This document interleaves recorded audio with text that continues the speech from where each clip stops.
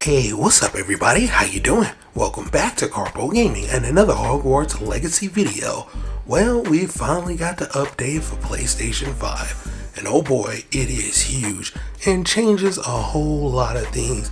This is really good for all PlayStation 5 owners. Let's go! Once again, thanks for watching everybody. Without further ado, ladies and gentlemen, here's the full patch notes for the PlayStation 5 that was just dropped on us.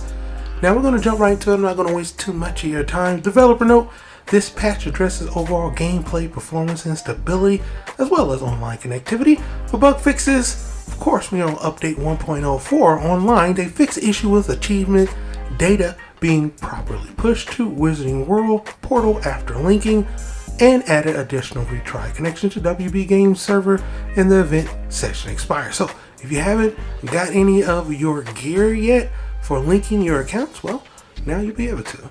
Under gameplay, under trophies, fix the trophy cap limit resolving to collector's edition trophy not updating correctly.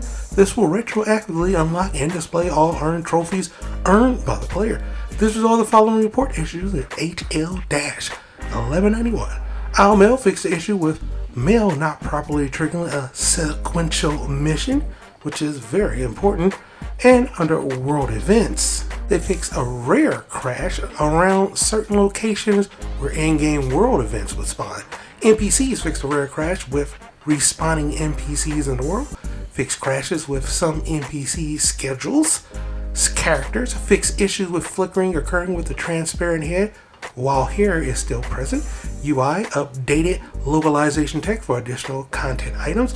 Added build version to first time EULA, fixed rare occurrences of mission descriptions not being displayed correctly. Cinematics corrected VFX presentation of robe transformation, fixed a stable issue when skipping cutscenes, fixed a crash when playing cutscenes and cinematics. For save game, they cleaned up autosaves properly when closing the game, corrected a crash when save system was writing data, fixed error of rewriting a last autosave slot, fixed the issue when restarting from last save around not being able to talk to vendors after initial conversation, resolved the following reported issues, which was quite a bit. For performance and stability, they improved performance on fidelity mode, fixed a rare crash around hovering over the map, fixed issue with wind causing distortion and scratching of world assets, fixed a rare recursion with material swapping, fixed a rare crash with map asset state, fixed rare crash occurring with in-game world events, fixed memory leak with global lighting system HL-313, and fixed a crash when trying to solve a flying cabinet.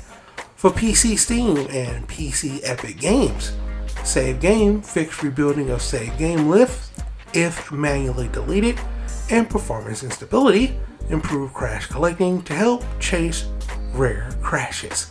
So boom, there you have it. Told you it was huge, especially for PlayStation owners. Hopefully it fixed some of the crashes. I know I experienced some, and hopefully this will fix some of the performance and stability issues as well. But for right now, that's pretty much going to for the video. Link is down below. As always, if you are new to the channel, how you doing and welcome.